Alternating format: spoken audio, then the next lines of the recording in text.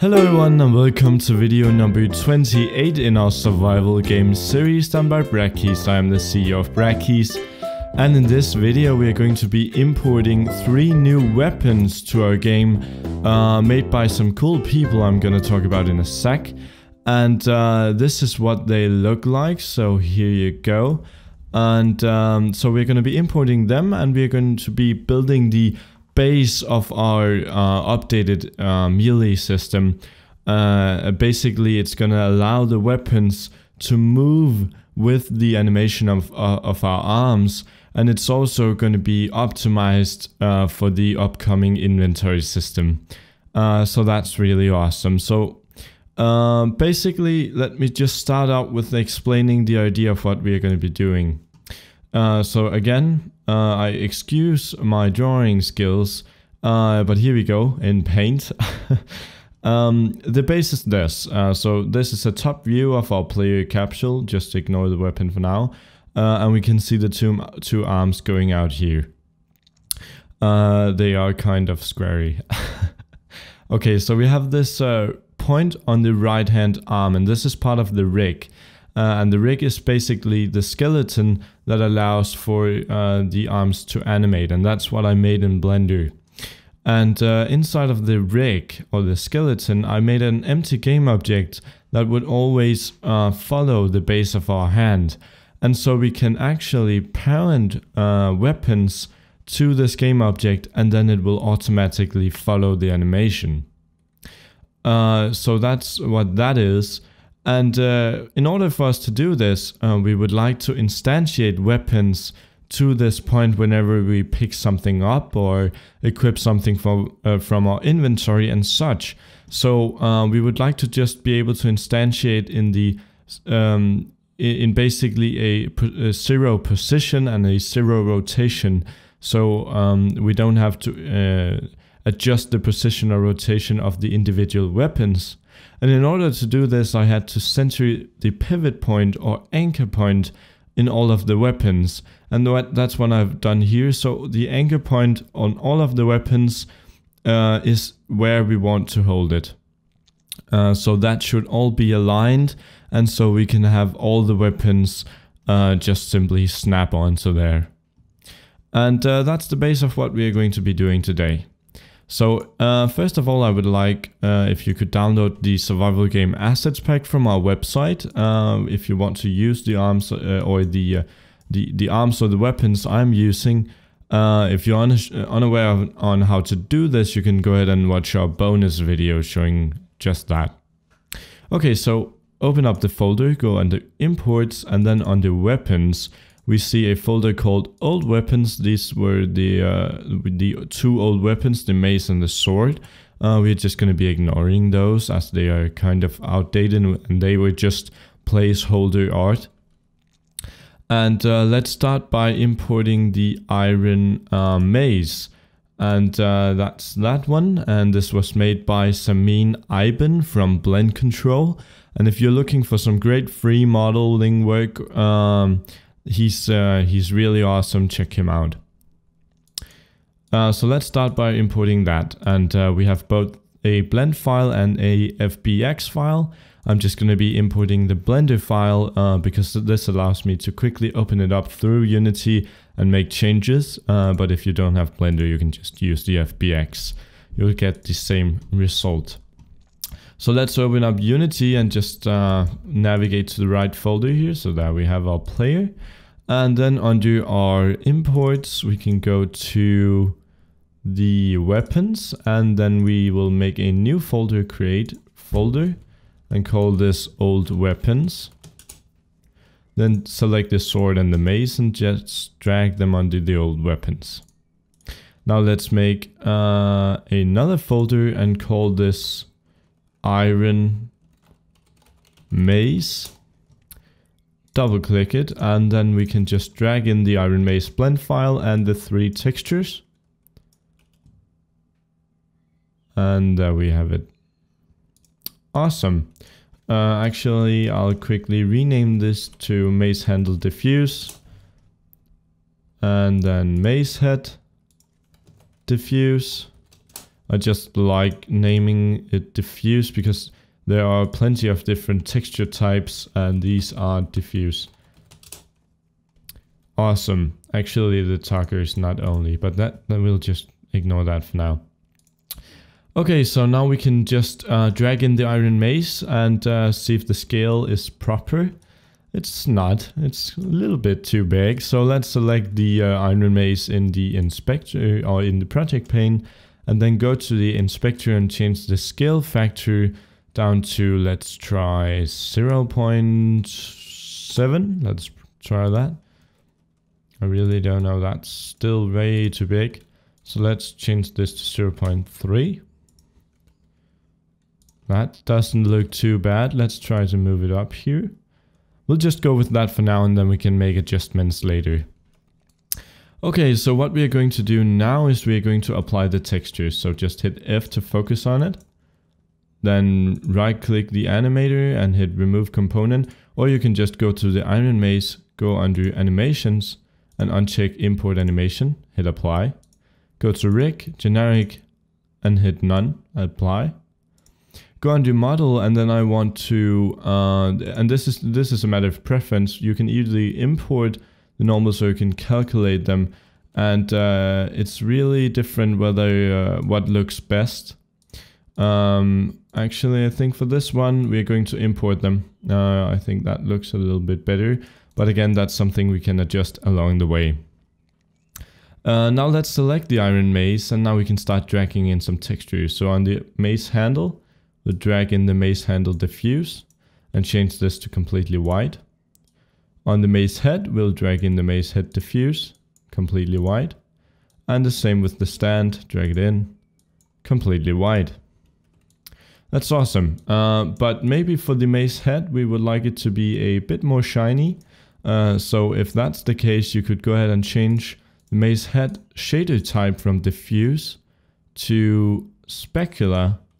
And now we can get that specular detail on just that part of the maze, and that's why we have split it up like this. And you can of course adjust the shininess and such variables to see how it reflects light and how it influences, and so that's pretty awesome. Now I like this a lot, so let's now begin to actually add this to the arms.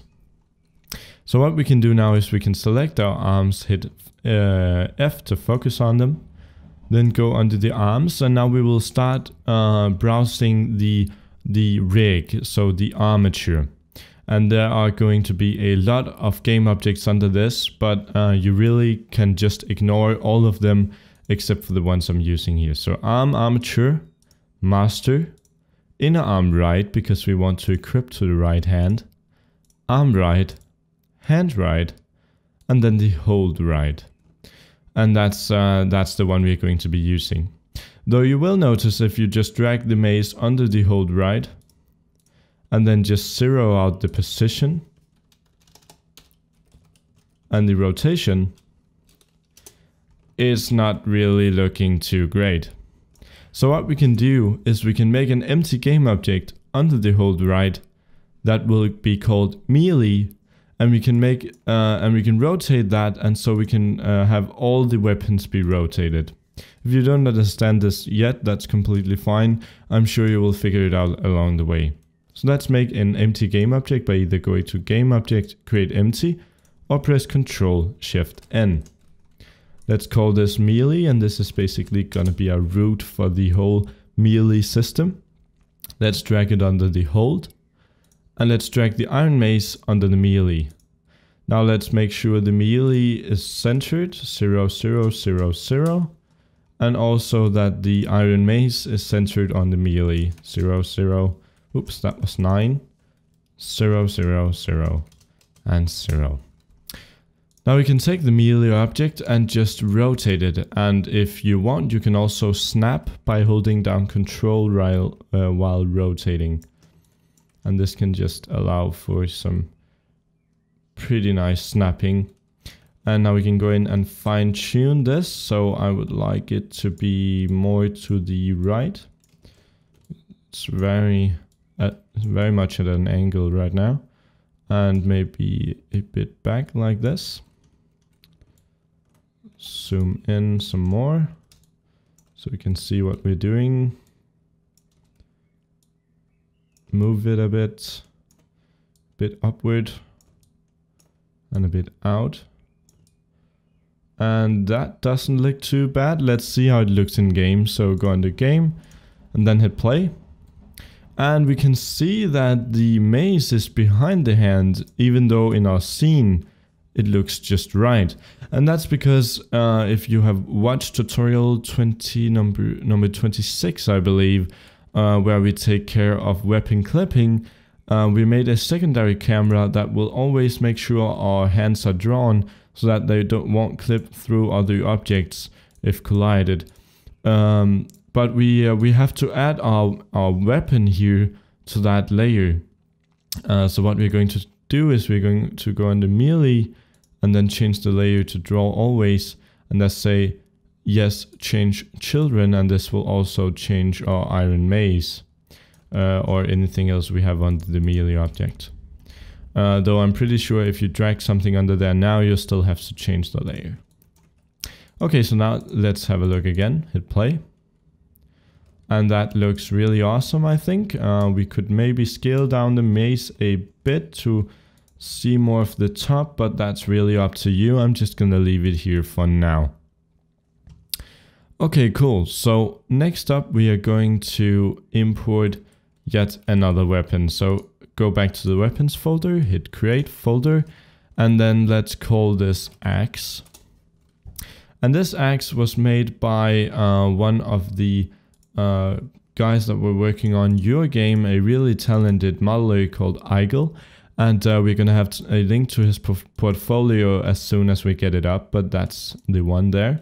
So let's go under the weapons here, under the axe, and then select the blend file and the axe diffuse, and just drag it under the axe there. Let's double click it, and there we have it. So let's drag this in, and we can see this is really big. So let's just go ahead and select it in the project pane, change the scale factor to something like 0.09. Let's try with that. Just guessing. Where we have it there. So let's focus on it. That wasn't too bad actually. I kind of like that scale. It's still too big, yeah. So let's go and do 0.06. And that looks pretty good. Maybe 0.05. It's alright if the weapons are a little bit too small. It looks better when you can see more of the weapon, I think. But again, it's up to you. It's a matter of preference, of course. So now select it in the project pane. Then you can see, let's see if we want this to be automatically imported. I think we would like to calculate this one. Yeah, I kind of like that better, but we'll see once we get the textures on. Go to rig, none. And let's just hit try again. Then go to animation and uncheck import animation and hit apply. Okay, great. So now that we have those set up, let's get it to fit our hand there. So now we can just go ahead and drag it onto our melee. And we can remember to change the layer to draw always. Then go to the position, zero out the variables. Also rotation, zero them out. And now we should see that they align, though I see there are a small problem here. And what we can do is we can simply take our melee object here and just rotate it that way. So now it should be pointing forwards. And when we import our knife, the blades should be too. Great, so you can see that these weapons automatically align. And so if we were to disable the iron maze, it's not looking too bad. Of course, he's never going to be holding it just perfect, but I think that is really close. Okay, so now let's drag on the diffuse texture and change this to completely white. And there we have it. Now we have our axe in game also. And that's awesome. Okay, so now let's just quickly see how it looks in game. Not too bad. Also, you might want to see that these follow any kind of animation we're doing. So if we go into our animator, you will be able to see the setup we made in Mechanim in the last 2 tutorials. And if we hit play, we can do stuff like, whoops, this is not working. So what we can do is we can go, this might be the wrong controller I've selected. So let's go into the arms, hit the arms controller there. Much better. And also remember that Mechanim has a bug, so let's just uncheck apply root motion. And now we can see the animation playing, and when we hit 1, you can see it start swinging the weapon. The same with hit 2, that looks great. And when we run, it also follows the hands. So that's awesome, and that is working. Great, so now under the melee, let's import the last weapon. So let's go and do imports, weapons, and then create a new folder. Call this knife. And the knife was made by me. And I am really, really good at modeling. I think it's the best one, definitely. Okay, so the knife here, select the blend file and the knife diffuse texture, and let's just drag it onto the knife folder. Double click the knife folder to open it up. There we have it. And then that's, I don't know about the tangents yet. We'll see about that. The scale factor is probably off though, so let's try to drag it in there. No, that's right. Kidding. Okay, so we can just bump down the scale factor quite a bit. Let's try 0.1. That doesn't look too bad. Let's focus on it. Guess we'll have to have him hold it before we can really see. But that's actually not too bad. So for some reason this already has the texture applied, but you can of course go ahead and just drag it on there. Change this to completely white. Select it in the project pane, go on the rig, select none, hit apply. Animations, uncheck import animation, and the model there. Okay, so I think the tangents are actually not too bad, though I don't really like this shadowing by the edge of the blade. So let's go ahead and hit calculate, and that should get rid of it. Yes, it did. Great. Now we can go ahead and just drag it onto the melee, and you know the progress. Just zero out the position, zero out the rotation, and now it should look just right. And if we disable the axe, we can have a look at it in game. And whoops, we forgot one thing. Select the knife, go to layer, draw always, and now it should look just right. Actually, this might be a little bit too low on the hand. So of course, what you can do, because this is a blend file, is you can just double click it and it will open it up in Blender. And that's awesome. So now we can just move it up a tiny bit in edit mode, which won't affect our pivot. Hit save. And this is of course done in the version you're downloading, and now it should be perfectly centered. Yeah. There we go. So that was basically it for this video, guys. Let's just quickly maybe go ahead and make some prefabs out of these if you want to. I'm not gonna do that, but you can do it if you want.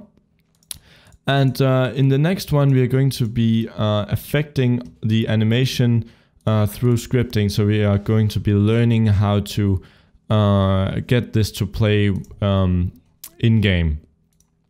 And I'm also thinking about doing some fall damage tutorials, and maybe and then of course the inventory system, and upcoming is also some more combat, and there's a lot of exciting things on the way. Don't know when, don't know how, but it will get there sometime. So stay tuned, and thank you for watching.